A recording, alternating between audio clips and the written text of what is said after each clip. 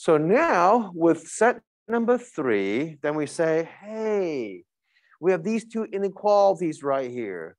Would you mind expressing them on a graph? So first, y is greater than 2. So are we going to draw a vertical line or a horizontal line? Horizontal, excellent, excellent. Do we use solid line or dashed line right here? Dash indeed. So we will do a dashed line at 2.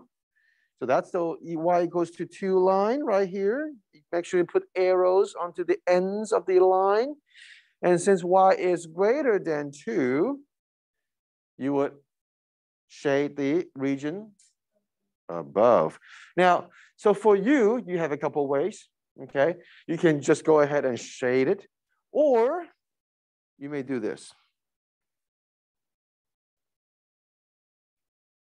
We take that as a shading as well, okay? That's more time saving, less time consuming, and it presents the idea that you are shading that region.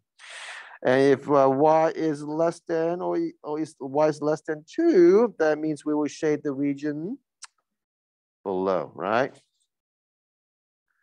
So it's very simple, very straightforward, okay? Getting a hang of the easy stuff.